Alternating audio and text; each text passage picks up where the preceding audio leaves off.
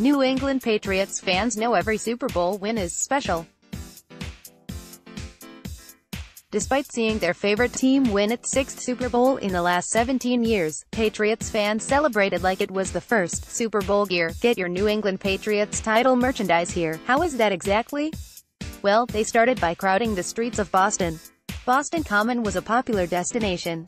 Boston police estimated 6,000 students flooded Boston Common, according to Eli Rosenberg of NBC 10 in Boston.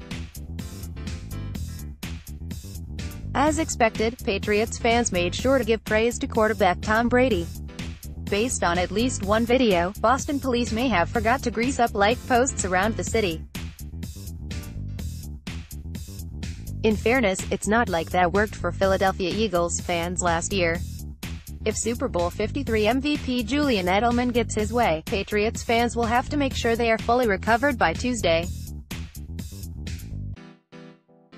The Patriots will hold their Super Bowl parade that day, and Edelman wants to see record numbers at the parade. The last Patriots Super Bowl parade drew over 1 million people, so fans will have their work cut out for them.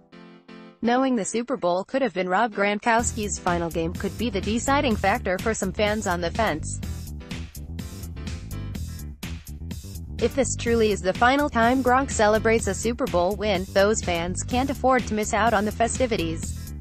Patriots fans came out to support their team after another Super Bowl win. Getty Images. Chris Quick is a writer for Yahoo Sports.